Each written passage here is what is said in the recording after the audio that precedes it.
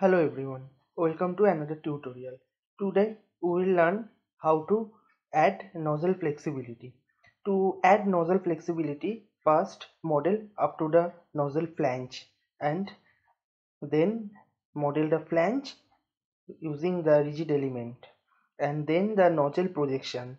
To be specific, you have to put the nozzle flexibility in the nozzle projection uh, point.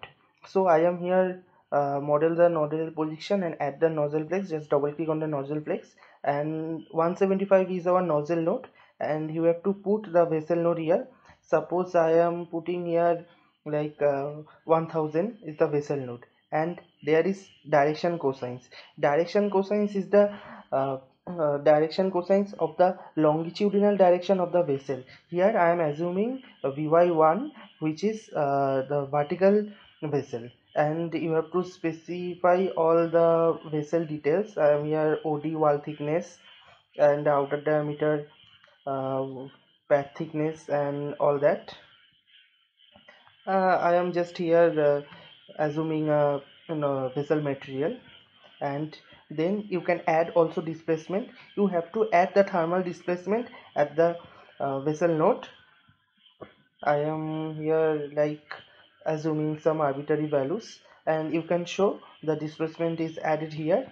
And now you can add nozzle limit check. Nozzle limit check is the allowable values of the nozzle, which you can obtain from the equipment GA. And here I am choosing the comparison method absolute, and here are three axes A, B and C, and the reference vector is the uh, vessel longitudinal direction, and which have to be perpendicular direction of the pipe element. And here the axis A is the direction of pipe element, which is here x, and B is the longitudinal direction of the vessel, and C is the another perpendicular direction. I am here putting the level values of forces and moments, and you can see here. And now that is done. And now suppose you don't know the thermal displacement of the nozzle, then as I show you in my previous video, you have to go to the equipment fixed point. I am showing you here. Just delete the displacement, and I have to model up to the equipment fixed point using the weightless rigid. Suppose here I am putting 1500 and double click on the rigid, and do not put any rigid weight. It should be a weightless rigid, and the point is anchor. Okay, now it is done, and let's see. Okay, it is fine, and let's run the error check. Okay, there is a error, which is that note 175 and nozzle had been specified. Okay. Okay, what I have done? Oh, I have to enter the stiffener distance. Let's put some values like 500 and 500, and let's run error check again. And here is another error. Oh, okay. Okay, the rigid element should continue from the vessel node. Okay, let's do that.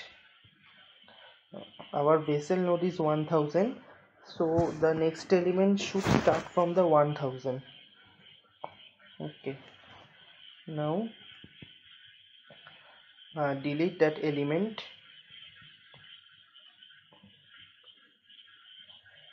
Okay, let's delete that element,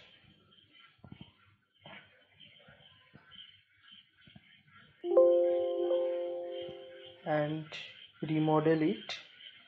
Now our vessel node is 1000, and I am modeling from the 1000 node. Okay, let's continue, and it should be 1000, and suppose it is 1010, and dx 1500. It should be rigid, and the point should be anchored.